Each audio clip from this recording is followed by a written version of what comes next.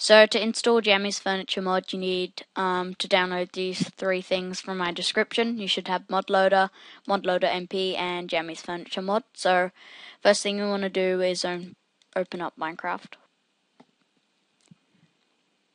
That's if it loads.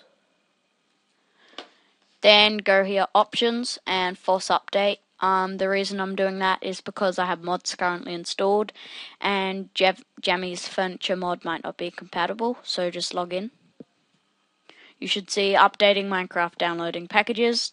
Okay, once that's done, make sure it's closed when you're installing this mod, so just quit game.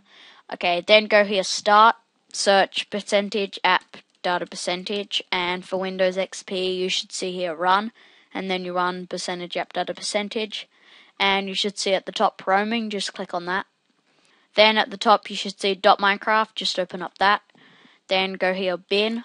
You should see a file called .minecraft, Minecraft, just right click on that. Open with WinRAR. If you don't have WinRAR, it will be in the description. Now, once you've opened that, there should be a file called meta-inf. Just right click, delete, click yes, and once that's deleted,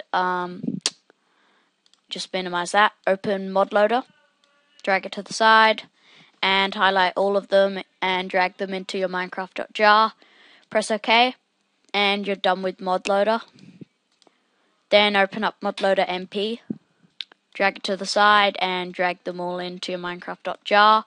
Click OK, and you're done with ModLoader MP. Then you're done with your Minecraft.jar, so just exit that off.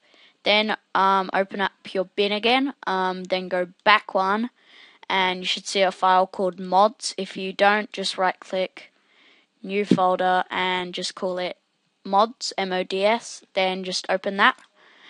And now with Jammy's furniture file, just all you need to do is just drag that in, and you're done with the mod. So now when you open up Minecraft, just log in, and it should be working. So if we go into single player, just create a new world. So you should have all the items here. So all of these. So thank you for watching. If you have any questions, just comment and I'll get back to you as soon as possible. And